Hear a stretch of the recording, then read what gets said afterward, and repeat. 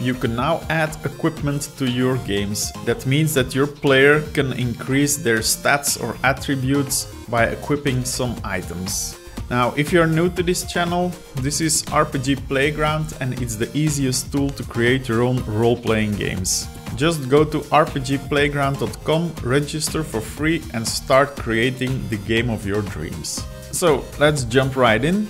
But first remark that the equipment features are premium only. So make sure you buy the premium version so you can access these features. Now currently the premium version is still only $9, but this will increase soon. In a few days I will increase the price to $14. So make sure you buy it now because this is the cheapest that it will ever be. And with that said, let me show you the actual features. So if we pick up some items and then we go to the inventory, we can see here we have those items listed here. And we have a new tab called equipment. Let's go there. So first up you see here a bunch of slots. Now these slots can be customized, so you can rename them, add some, remove some, it's up to you.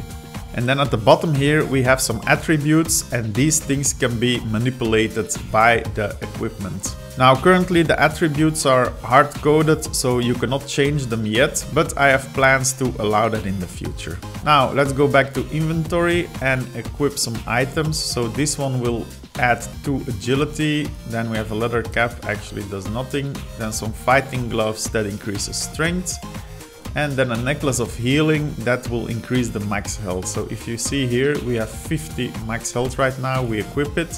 And then you see we have 60 and we can unequip it again and back to 50. So that is how it works. And if we go to equipment, then here you can see which slots are filled up by items. And also here the attributes are increased, of course. Now what kind of effect do these attributes have? Well, if we go to our hero properties, let's click on the hero and we look at the behaviors. So we have walkability with a max speed of 4. If we increase the agility, then this max speed will also be increased. Then we have health and death, so the max health will of course increase with our equipment.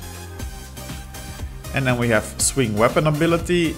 The strength attribute will increase the hit damage and the agility attribute will actually lower the cooldown time.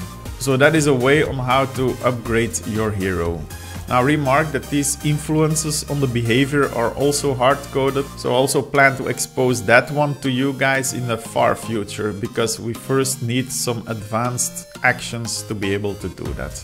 Now let's go to the items. So we go here, we open data, and then here you see the items. Let's just go all the way down and pick the necklace of healing to see what has been added here. So first up I added a description, so you can fill in a description and that will show in the inventory dialog. And next up we have an equipment slot, so this one is neck, but you can of course choose any equipment slot here. A special one is a consume. This is for example for potions, so currently the health potions are equipped in the consume slot because you will actually consume it and it will be gone. And then if you equip it or if you consume it, then we can have 2 effects here. So the normal effect and then effect 2. Here you can decide which attribute it manipulates, and then here you have the effect amount. Of course this thing can be negative if you want to make it negative. And that's it for the items. Now let's go further down. You can see here we have some equipment slots. So these can all be customized, you can delete them or you can even add a new one. So let's add a new one called ears. And if we go up, we have some earrings here, golden earrings. You can see equipment slot and then we can select our new slot ears here. So that's what you can do with the items. Now this feature wouldn't be complete without any actions, of course, so let's take a look at that. But first, please do me a favor and like this video and make sure you're subscribed to this channel because it really helps me out a lot, so thank you for that. Now let's go to the actions. Let's add a new character here and we can manipulate the actions for when the hero touches this actor. Let's remove some and then insert an action.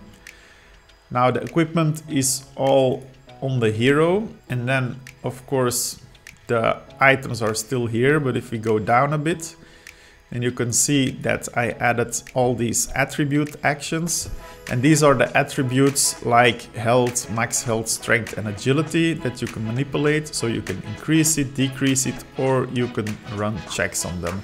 This is to further customize how your game behaves, of course. And if we go a bit further down, then here you can see that there are 3 equip actions.